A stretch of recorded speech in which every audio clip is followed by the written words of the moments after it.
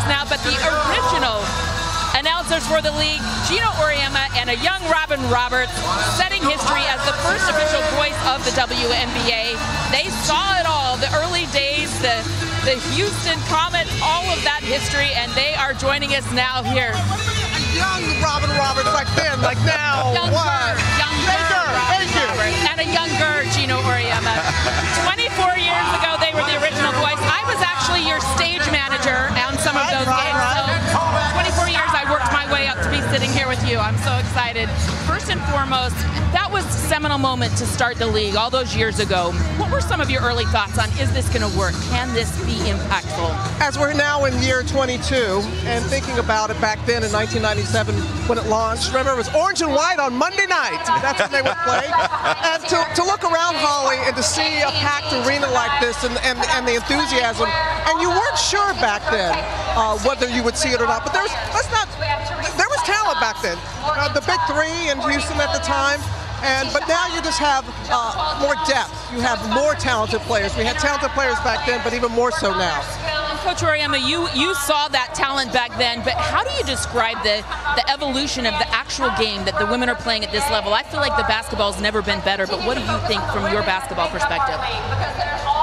Well, I know there were times when Robin and I had to come up with creative ways to describe some of the things that we saw, because we were trying to bring the game to a lot of people that had never seen the game. Now people are used to seeing good women's basketball, so you don't have to make up anything. What you're watching today is really, really good basketball. That's two really good teams out here playing at a real high level. And like Robin said, there were some good players in the league back then. There's just that many more now. Every team has really, really good players. It's hard to even make a roster in this league. So that's how far the game has come and how far the fans have come in their knowledge of the game. And the commentators are much better now. Way better than they were. Way better. Hall of Famer Rebecca Lobo, Brian Rucco, of course.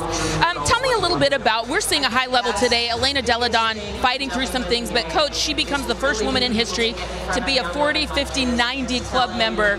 You coached her on the Olympic team. What have you seen Elena do in her growth? Well, you know, Elena's always been able to score.